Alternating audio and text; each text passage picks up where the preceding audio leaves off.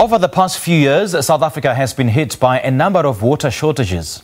With COVID-19 in the country, household usage of water has gone up because of the amount of times we have to wash our hands. Now, consumers are able to monitor their water consumptions in rands and cents using smart prepaid meters. Now, these smart meters will also enable municipalities a host of new features to better manage water just by having near real-time meter readings. But to tell us more, we joined via Skype by Edwin Sibiya, the CEO of Lesira Teq. And Mr. Sibiya, a very good morning to you. Thanks for joining us. Welcome to Morning Live. Good morning, Simpiwe, and good morning to your viewers. Now, take us through how people can monitor the usage of water through the Lesira customer smartphone application. What sort of information will they be able to access through this app? I think before I even start there, maybe we should take one step back and try to make the viewers understand where is our water, how is our water consumed within a country. If you look at the breakdown of the water consumption sector, we have agriculture consuming 62%. And this is based on the study which was conducted in 2015. And then you've got the consumer and the urban use sitting at about 27%. And obviously the industry taking the last cut of 11%. Now, you take such information and you say, how do we compare to the world? Now, if you look at the world data, agriculture is sitting at 70%. And domestic use and urban use, it's sitting at 8%. And industry at 22%. Now, if you compare that 8% to the 27% that South Africa is consuming, it's a very high number of consumption that is sitting there, which obviously explains a lot of things.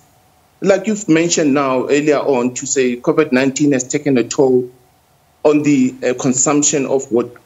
If you look at the study, they say by opening up a tap and running water for a minute, there's a 6 liter of water that is being used. Now, if we are required to wash our hand for 20 seconds, then it means we are using 2 liters per wash. If you take the population of South Africa, that is at nearly 60 million, and you say to yourself, let's say 2/3 of the population wash their hands 5 times a day. Now, 2/3 will translate to about 40 million users. Washing their hands 5 times a day, it then translates to the usage of water of let's say, for example, they go once, it's 40 million liters that is being used. And then if you require them to go 5 times a day, then it means the consumption of 400 million liters per day. You take that figure and you say, if it's been translated to monthly, we're looking at about a jump of about 12 billion liters on a monthly basis. But that is when you're using the running tap. But what we've noticed as a company, which was quite a lag, is especially in areas where you don't have services or informal settlement areas, where people rely on tanks. And obviously, those are the people that find themselves in a position where they can't even afford to buy sanitizers and all. They rely on tanks, which the Minister of Water and Sanitation emphasized that people must get the tanks. But what we've noticed is that they get installed, and the government has been doing a great job on that. But one of the biggest a challenge that is sitting there is, when do we know when the tank run dry? Yeah. And it's been the biggest problem.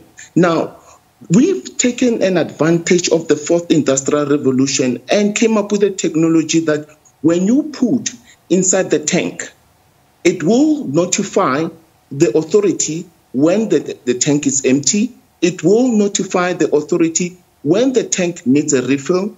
It will also notify the authority when a tampering is about to happen, especially when someone tries to open up the lid, because we don't want any water contamination.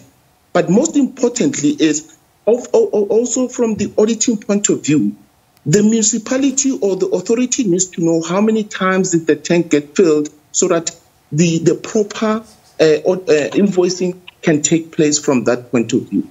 Now, Mr. Sibiya, just to, I need to come in there. We don't have much time, unfortunately. The consumers can see their consumptions in rands and cents using the smart prepaid meters. Take us through what this means. Does that mean that I can actually see what I've used and what I'm expected to pay, and it's not just in litres, and the readings are not just in litres?